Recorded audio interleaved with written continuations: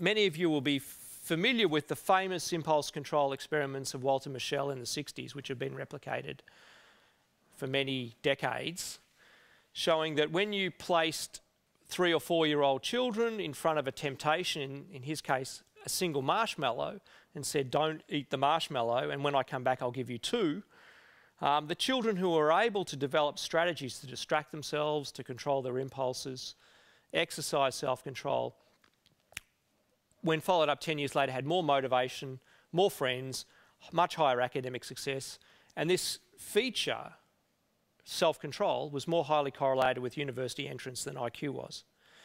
So if you don't have self-control, you end up being unable to control anger, being engaged in violence, ending up in jail and at the bottom of the socioeconomic scale. So children with attention deficit disorder not only do badly at school, but are often engaging in impulsive violence against other students. Ritalin improves impulse control.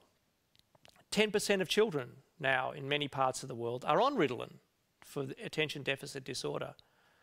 I don't think this is a disease. It's really a variation of normal, but a very disadvantageous variation of normal. In, again, a study from Sweden a few years ago, it's a large cohort study that looked at adults who had attention deficit disorder who were either on Ritalin, who weren't on Ritalin.